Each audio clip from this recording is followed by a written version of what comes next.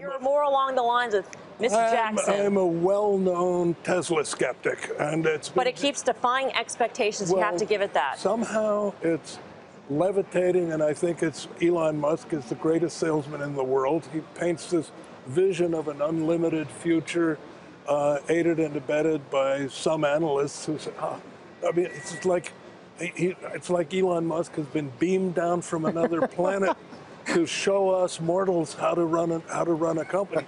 The fact is, it's a constant cash drain. They're highly dependent on federal government and state incentives for money, which constantly flows in. They have capital raises all the time. Even the high-end cars that they build now cost more to build than they're able to sell them for. Mercedes, BMW, Volkswagen, GM, Audi, and Porsche are all coming out with 300-mile electric luxury sedans. I think they're doomed. Unless somehow the laws of you have to have more money coming in than going out. Unless they're a startup, though. They're not. What does doomed mean? Their stock price comes in, they go out of business, they have regular competition like other companies. What do you mean by doomed? So at some point, see, their upside on pricing is limited because everybody else sells electric vehicles at a loss to get the credits to be able to sell the sport utilities and the pickup truck. So that puts a ceiling on your possible pricing. And if he can't make money on the high-end Model S's and Model X's, which sell, you know, up to $100,000, how in the world is he going to make money on a $35,000 small car? Because I have news for you, 42 years of experience.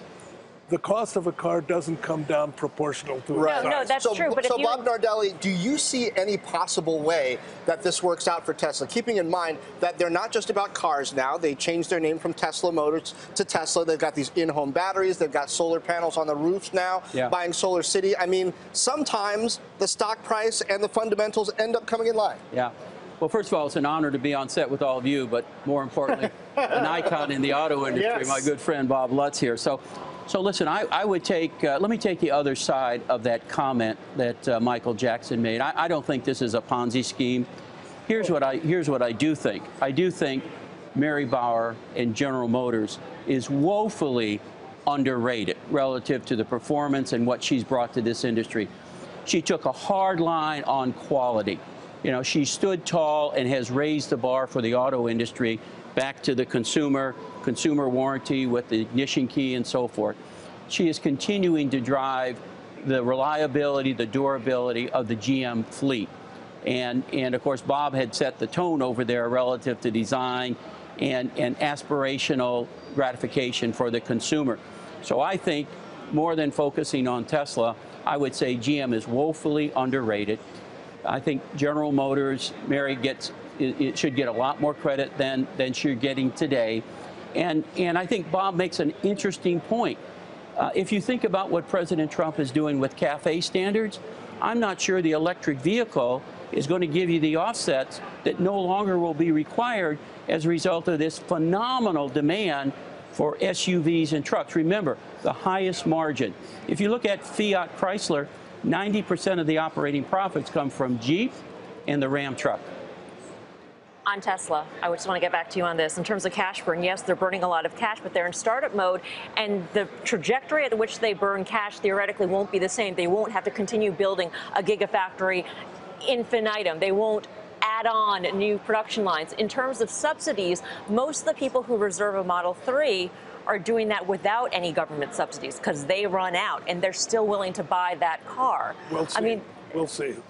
We'll see. But if you have a situation where the cost of producing a car, labor and materials, is higher than your sell price, your business model is flawed, and it's doomed, and it's going to fail. And I will guarantee the only difference, the reason for this inflated stock, because Elon Musk said, oh, but look at my solar, look at Solar City, look at the panels, look at the battery plant. The battery plant, in my estimation, is a joke. There are no cost savings by making a lithium-ion plant bigger than other people's lithium-ion plants, because making lithium-ion cells is a fully automated process anyway. So whether you've got full automation in a small building or 10 times full automation in a big building, you're not saving any money.